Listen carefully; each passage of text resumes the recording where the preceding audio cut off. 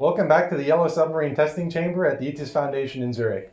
This is episode 2 of the Implant Safety Testing Series, where I show you how to characterize active implant medical devices per the ISO TS 10974 standard.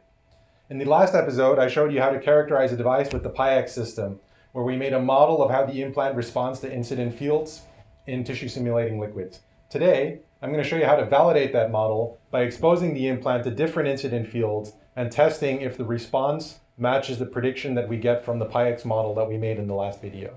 Since the last video, I calibrated the PIX model by measuring the exposure under an incident condition. This is easy to do. You can pick any incident condition you want and just measure the field proportional to the background, or the SAR enhancement. I'll be validating the PIX models of the SAMDU validation device, which we measured in the last episode. As last time, I'm going to be measuring the implant response at the tip and the induced voltage inside the can using this 2-port connector. I'm going to be doing the measurement at 64 megahertz, but you could do it at 64 or 128 with the MITS 1.5 or the MITS 3T. Traditionally, people validate the model of their implant response by mounting the device inside a phantom such as this ASTM phantom and physically varying the routing of the lead in order to change the incident field conditions. Many routings are necessary in order to achieve sufficient diversity of the incident fields. Today I'm going to show you the test field diversity system that we've developed together with Zurich MedTech. We use a large cylindrical phantom, which we expose to a wide range of incident field polarizations in the MITS. We place the implant along a set of defined routings to create diverse incident field conditions along the implant. We have 6 different options for the routings that we've used so far. So one is an oval shape, like this. One is an S shape, like this. And one is an E shape, like this. Each routing can be used clockwise or counterclockwise for a total of 6 possibilities. However, as Aiping Yao showed in her thesis, only 2 routings are necessary to robustly validate most implants. For this video, I have affixed the implant along the E-shaped routing. You start with the tip at this defined point here, and then you route the implant around as long as it takes until you get to the can. You can accommodate a system up to 110 centimeters in length by using the whole length of the routing. Next, I'm going to connect the RF over fiber voltage probe and show you how we've calibrated that. Before I connect the RF over fiber probe to the SAMDU, I need to measure the sensitivity of the system to incoming voltages. I connect it to port 1 of this VNA with the RF over fiber calibration unit, which is a special adapter with a known loss. The RF over fiber unit is connected by fiber optic cable to the remote unit, which is connected itself to port 2 of the VNA. I've set the VNA up to measure the S21 at 64 and 128 megahertz. It has a very flat response, and I'm looking at minus 45 dB. What that means is that when I measure something with this, I take the number that I'm measuring, which is the input power, I subtract that number, so I subtract 45, I subtract 10, which is a conversion factor, and what I'm left with is the resultant dBV. The Medical Implant Test System, or MITS, has the ability to generate the same incident field as commercial scanners, but we use it mainly to generate well-defined incident fields, which we use to calibrate and validate our implant models.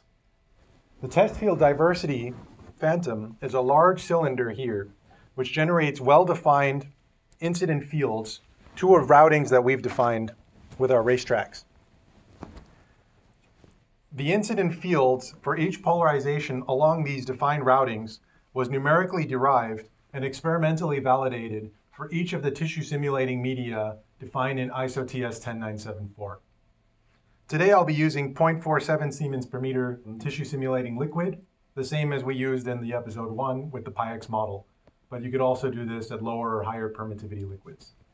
I use the portable dielectric assessment kit, or DAX, from Speag to check the conductivity at 64 or 128 megahertz.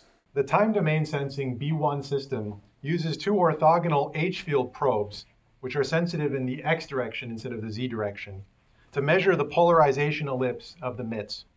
This special holder keeps them orthogonal and helps you to raise and lower it such that it comes to the well-defined spot inside the TFD phantom, which we can correlate to our expectation of the induced field from each polarization. This allows us to experimentally validate each polarization that we've set in the MITS software.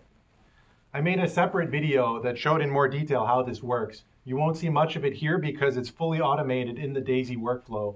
But you can watch that video and see how these two fields together capture the polarization ellipse of the MITs for each incident polarization that we use. This is the MIT software. I'm running a square wave with a 40% duty cycle and 43 dBm, or 20 watts. Normally, one would let this simply auto-calibrate to find the linear polarization. But today, we're going to be doing the TFT measurement, which means that we're running through these 20 predefined polarizations. These are epsilon tau values corresponding to different polarizations that can be achieved by the MITs. The colors in this graph represent the potential enhancement from isoelectric of the implant at each polarization. You can see that this is a polarization that results in a relatively high deposited power, and these are polarizations that result in relatively low deposited power. These 20 numbers indicated in green are the polarizations that were selected for this MITS, for this routing, in order to sample the whole dynamic range possible by the implant. For each of these, we have a DAISY file where we measure the TDS B1 value at that polarization, and then measure the point SAR above the implant at a defined spot. Next, I measure the volume scan for the polarization with the highest SAR. And after the measurement is done, I measure the background E field along a 20 centimeter reference line for each polarization. Then the data are processed by scaling the field to the appropriate amplitude from the background scans, and the volume scan is used to relate the point SAR measurements to the deposited power, which we then directly compare with the predicted values. For the induced voltages, of course, the measurements are just compared to the incident field directly. These are the 20 polarizations that we've measured as the 20 test configurations. As you can see, the agreement in deposited power in milliwatts between the radiated test and the predictions of the pi-x are very good over the 20 polarizations. The deviation is well within the uncertainty. I just showed you one measurement set, but repeating it with a second routing is a fast way to get even greater field diversity. That's how we get a validated transfer function. It's very fast and easy.